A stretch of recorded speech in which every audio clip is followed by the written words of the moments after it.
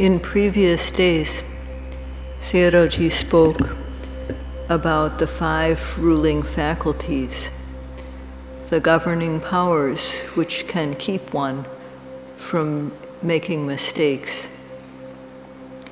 And if individuals are able to control themselves, then the problems that exist in the world would come to an end. When people aren't able to control themselves, aren't even able to rule or master themselves, and although they're leaders, they do not study how to govern, or they study but don't apply correct methods, then because of these conditions, the world is seething, boiling with problems, and individuals don't get along with each other. So the Buddha spoke about moral shame and moral fear, hiri and ottappa. Out of shame and fear regarding unwholesomeness, one controls oneself, and as a result, one doesn't harm others. Or one has the ability to understand how other people feel, and out of that understanding, one refrains from harming others, and therefore doesn't make mistakes oneself. So if one practices the Dhamma of Satipatthana, then these ruling powers which were originally present in the individual become amazingly strong. One has to understand, have faith, that all things which arise in oneself come to an end. And one has to work respectfully to bring about seeing it. One has to work continuously in the practice, and one needs to have 7 suitable things, 7 types of suitability to rely on. And out of the 9 causes for sharpening the ruling faculties, these 5 dhammas, 4 factors have been spoken about. And today Sayadaw will begin by explaining the 5th. So one needs to, first of all, establish sila, morality. And this means that our physical and verbal behavior will be clean. And one also has to have moral shame and moral fear, hiri and ottappa. So this morality is our foundation. It's just the base, though. It's just the foundation. And like a foundation of a building, there's more that needs to be put there. But it is very important, although it is just the foundation, it is very important that this foundation be firm. Because as in a building, if the foundation is not strong and firm and properly laid, then the building will quickly come to ruin. So in one's life, in living a clean and wholesome life, one must understand what are the things which cause one trouble, which make it difficult to live a clean life. And these are wanting, desire, just on an ordinary level, and then extreme selfishness, wanting for oneself in an extreme way. There's ordinary anger, resentment, bearing grudges, and then there's extreme anger, cruelty, hatred, And there's not knowing that these things are wrong, being confused, being ignorant. So these three dhammas are the roots of all akusala consciousness, of all unwholesome mentality. And if one accepts them, then what will happen is that there will be unwholesomeness. Sometimes, if one accepts the times, greed will become extreme, and then one will commit unwholesome acts based on this. Or there will be anger, the anger will become extreme, and based on this one will commit unwholesomeness. There will be akusala. Or our ignorance, confusion, delusion will be extreme, and based on not knowing this, one will commit unwholesome acts. This is evident in the world. No one can deny that this is so. Just take a look at your own life from the time you were young up until older years. How were you when you were young? So if you can calculate, look at your own self-development and calculate, you will know about your own life. So if these unwholesome factors are not uprooted, then one has to find a way. So what is the way to make ourselves, what is the clean way, what is the true way to uproot the kilesas? So one has to search for a teacher who can teach this. And it's not enough just to have theoretical knowledge. One has to have practical knowledge. One also must go to search for someone that has loving kindness and compassion. So in searching, there are qualities that such a correct teacher has. And there are 7 that the Buddha described. To be a good person, 7 qualities are needed. The first is piya. Piya means to be lovable. One keeps the 5 precepts. For monks, they keep their sila. So one keeps one's respective morality clean. One's physical and verbal behavior is clean.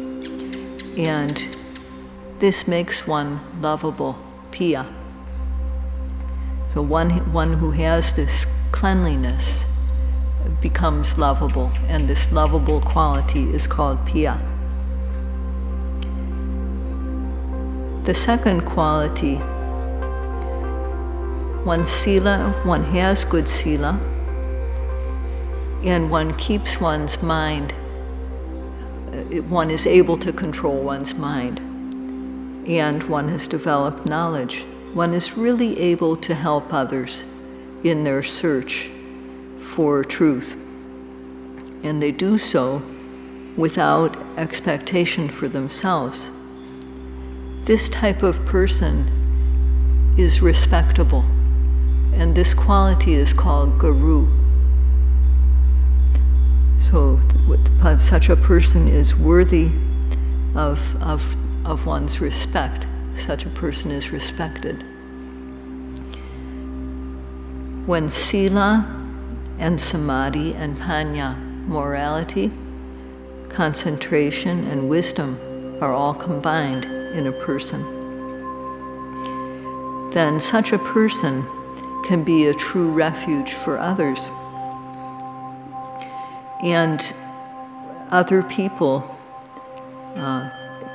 because of the qualities that this person has, that person receives their students' loving kindness. their students feel loving kindness for their teacher because of their sila, samadhi, and panya. And the students also, they don't want that person to suffer. And they rejoice in the good qualities, the successes of the teacher. So such a person who receives other people's loving kindness, who receives their compassion, their sympathetic joy. This is called bhavaniya.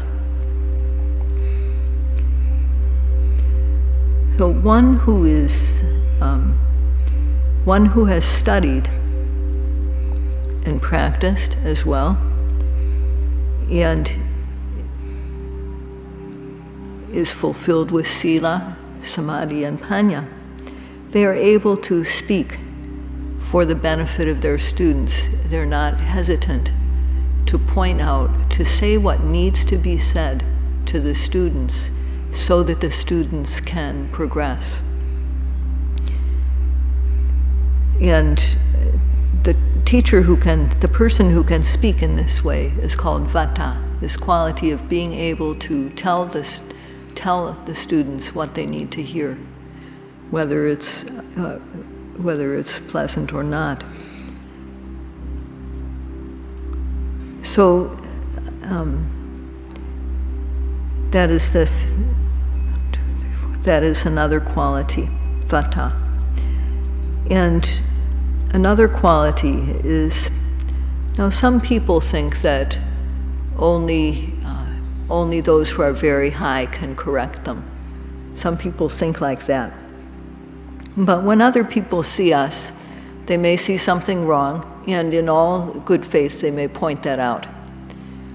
So one should accept criticism openly. One should not have any pride. When others point out one's faults, one should not respond with pride, but should accept the criticism, listen to it. And this ability to be patient, to bear the criticism of others, is called vasanakama. That means that they can when other people point out their faults, they don't react with pride. They listen. This quality is very much lacking in the world. The sixth quality is gambirancha katankata. This means that one has studied and as well as practiced the Dhamma, the profound Dhamma, and therefore one is able to speak about it. One is able to speak about topics such as satipatthana, the four foundations of mindfulness, or the Four Noble Truths, or how due to causes effects come about, the cause and effect relationships of mind and matter.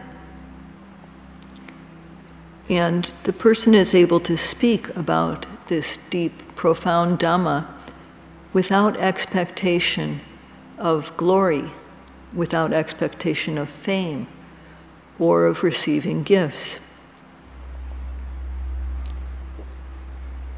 The final quality is nojatana tane nyozako. That means that a person does not use one's students for one's own benefit. One doesn't look and see, how can I, if this person does this for me or that for me. They don't use their students in an improper way for their own benefit. So a person who is fulfilled with these 7 qualities is called a kalyana mita, the best of friends, the good teacher. And it is very important to be able to choose a teacher based on these 7 qualities. In the world, there are many people who teach meditation, and there are many who go the wrong way. So if one is going to be a teacher, one needs to, first of all, fulfill oneself by practice. Then one also needs to study, be able to explain to others about the practice, about the Dhamma. One needs to keep one's physical, verbal, and mental behavior clean, as according to the Dhamma. Really clean, not just pretending.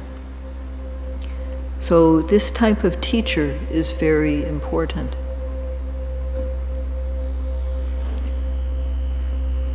The Buddha taught for beings so that they would not suffer, and he taught not out of his imagination, but out of what he knew. So with the practice of satipatthana, he eliminated the gross, the medium, and the refined levels of defilements, kilesas, with the realization of the path of arahantship. Among the kilesas, moha, not knowing or knowing in the wrong way, this was included in what was eliminated. So because of this, whatever he put his mind on, he was able to know. There was no obstacle to his knowledge, to his ability to know. And only after this knowledge arose did he preach how to become clean. Did he preach the practice? Only after this knowledge arose did he preach what he came to know with this knowledge. He didn't speak out of his imagination. Some people, scientists, theoreticians, Sayadaw said that the Buddha didn't speak in the way of a theoretician. He wasn't like that. He preached what he actually knew to be true. So it is said in the Pali, Buddho so bhagava buddhaya dhammang deseti. Buddho means that this is the person who 2,500 years ago became enlightened. He came to know the Four Noble Truths, the truth of suffering, the truth of its cause, the truth of the cessation of suffering, and the truth of the path to it. He came to know this, so he was called Buddho. And only after knowing like this for himself did he teach so that others too could know. Buddhaya, this was his objective. If the beings don't know this method, if they don't know the Dhamma, then they will suffer. So may they know. He didn't teach because he wanted others to revere him or worship him. He didn't teach because he wanted material gifts. His objective was very clean. With regard to uprightness, there is no one who could compare to him. And therefore, humans and celestial beings all surrounded him and paid respects. So if one is free of any crookedness, then one is bound to always have enough to eat. One is always going to be trusted by people.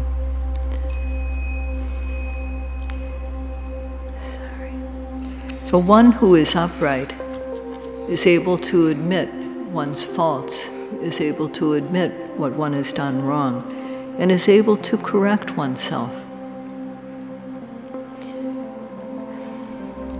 So the Buddha, what the Buddha said was, was connected with knowledge. So when we say what we think, but don't really know, then true nature's unclear and doubts appear. When people say what is just based on imagination, but not based on reality, not based on what is directly observable, what they say is not true nature. And when people hear this, because it's not based on truth, doubts arise in the mind of the listener. The hearers doubt when what they hear is not based on truth. But on the other hand, when one says what one sees and really knows, then true nature is clear and doubts are cleared. So one has to see what one has to say what one really sees and knows. Knowledge must be involved. And then what one says will be very clear. So the Buddha himself, the way he taught was very clear. He himself gained the Dhamma, and he was completely, he had full faith. This is how, and he pointed out this path of this practice of satipatthana. He instructed how to follow it. And yogis, when they report, yogis, when they practice, they put the instructions into practice. When they say what they experience, what they really come to see, they can speak very clearly.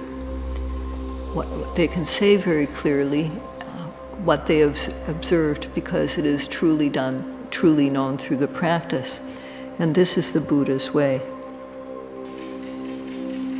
Like this, when one observes the mind and matter that are related as cause and effect, when one applies effort and aiming, then one does this so that sati will stick firmly to the object. And when sati is able to stick firmly, then the mind will not scatter. The mind will not scatter. And so, therefore, the mind will become collected. And this collectedness is called samadhi, or samatha. Samatha means to calm the nivaranas, the obstacles to kusala, the obstacles to wholesomeness and to concentration, the dhammas which prevent our mind from being clean and which weaken knowledge. Samadhi, or samatha, cleans the mind of these qualities. So this must be strong, the samadhi. So the yogis, in whatever posture they may be, whether sitting, standing, walking, lying down, they observe the arising object, applying ardent effort and accurate aim. And if one does like that, when the aim is accurate, aiming, then sati will not miss. Sati will stick with the object, and therefore samadhi will arise, collectedness of mind. So we observe so that our samadhi will be good. There are three kinds of samadhi explained in the texts. The first is kanika samadhi. The second is upachara samadhi. And the third is appana samadhi. And Sayadaw will explain these one by one. Among these three, when we put our mind onto the arising mind and matter, the arising action, for example, if we speak in terms of the actions on which we focus, putting our mind on bending, stretching, lifting, moving, placing, rising, falling, and so on. Or in terms of dhammas, or net qualities, if we put our mind on things like forgetting, unclarity, heat, cold, thinking, planning, and so on. These are all qualities or dhammas. And one has to observe these as they are. So Khanika Samadhi is focusing on these actions or these qualities one by one. So when one applies effort, ardent effort and aiming, to observe the arising mind and matter at the very moment it occurs, then sati follows and the mind becomes collected. And this collectedness of mind is called Khanika Samadhi, or momentary concentration. So the yogis now are gathering, collecting this Khanika Samadhi, momentary concentration. And when one collects enough so that one is able to discern, see the difference between mind and matter, or nama and rupa, then this is at the level of basic upachara samadhi.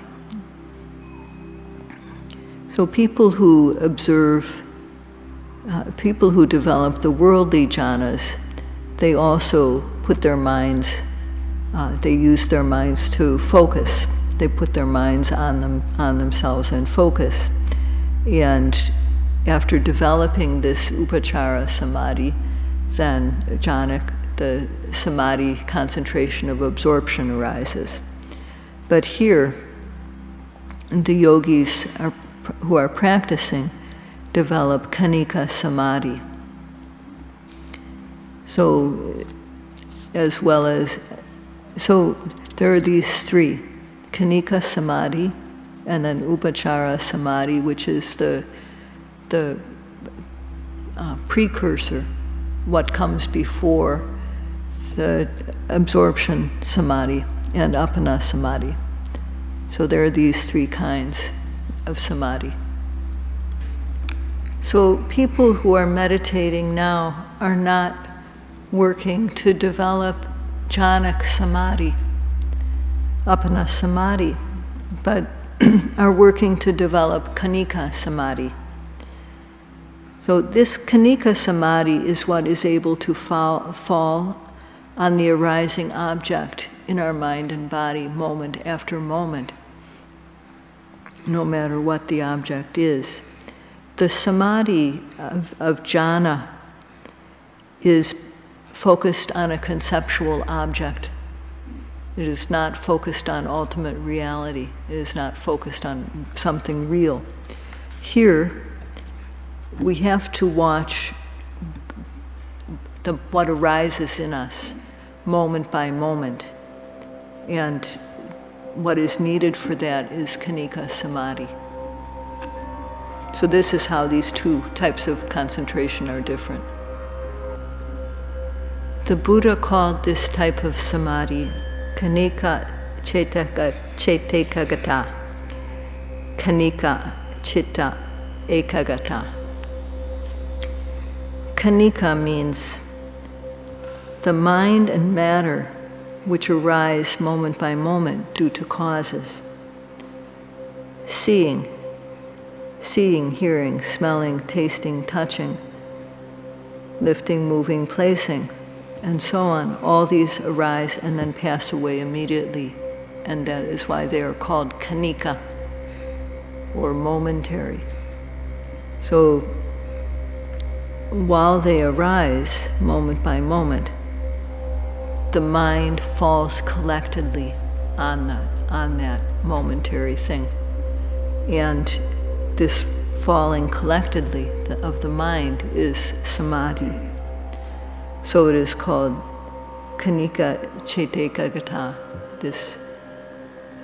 the mind being one-pointed moment by moment. So this samadhi or concentration is established moment by moment on the object, and it is called khanika samadhi. So we put our mind on the abdomen, and the abdomen rises. We put our mind on the abdomen, the falling arises.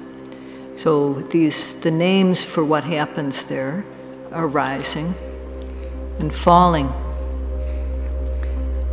But this is just, in terms of true nature, it is things like stiffness or tension or relaxation or movement, tightness. So this is the air element occurring.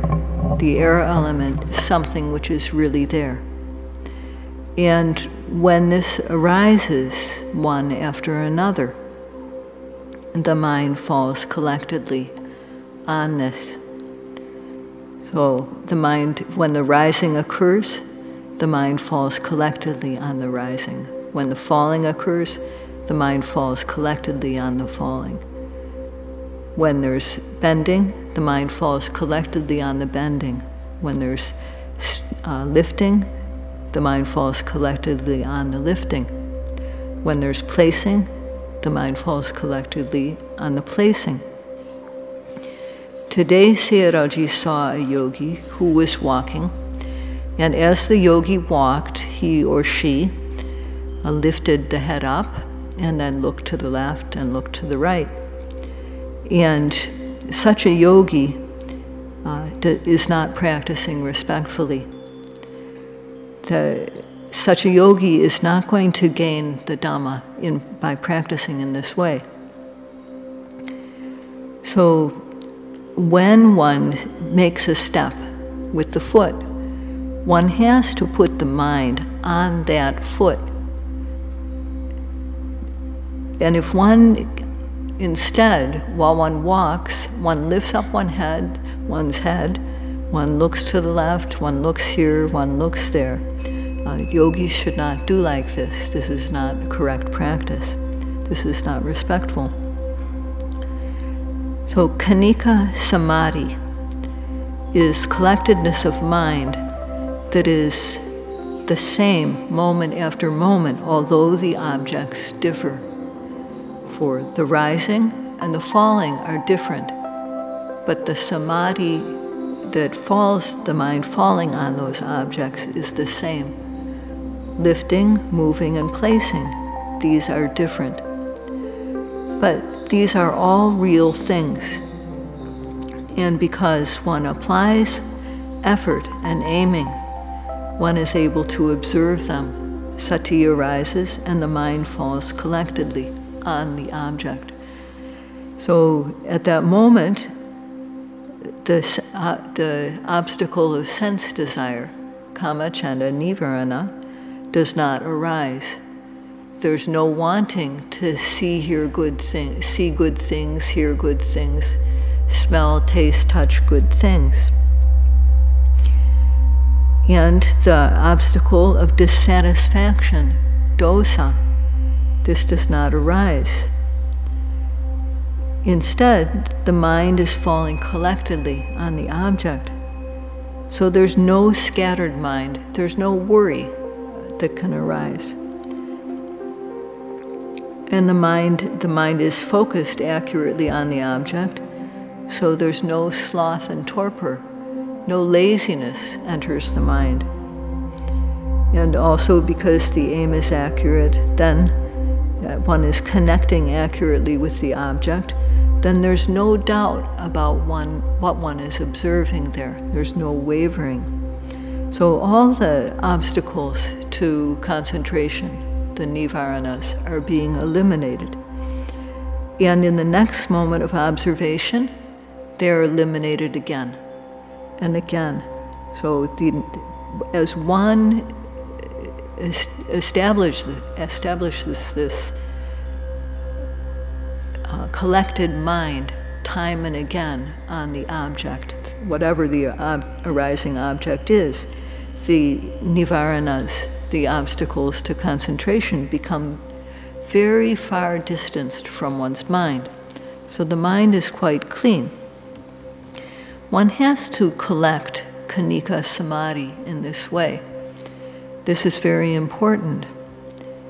And if yogis work respectfully, then the mind becomes clean and the yogis feel quite good and happy.